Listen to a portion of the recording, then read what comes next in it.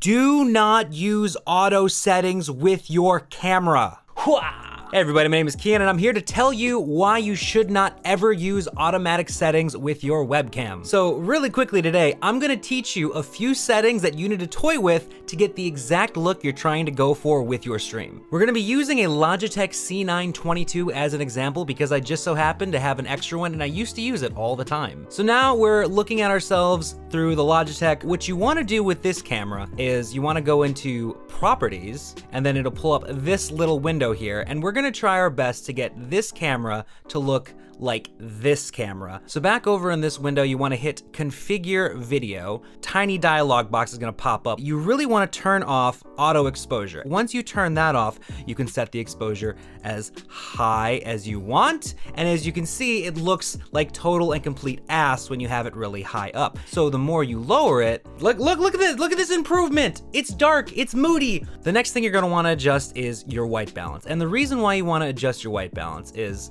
when you move it, notice how when I drag it all the way to the left, everything gets really blue. When I drag it all the way to the right, things start to get a little bit warmer. So this one is more so preferential choice of how you think your skin tone looks and how you want to appear on camera. This last slider here is your gain. As you can see, the farther you pull it to the right, the brighter your image gets, but it also gets dirtier. Keep it kind of low to get a crisper image and get better image quality for your entire stream. Once you have a base for how you want your stream to look, you then can play with other things such as hue and saturation or brightness, contrast. It's really up to you. This is what I ended up with after toying with it for just a few seconds. And you know, I could have spent way more time on this. I could apply a LUT with a filter. I can add other filters using OBS.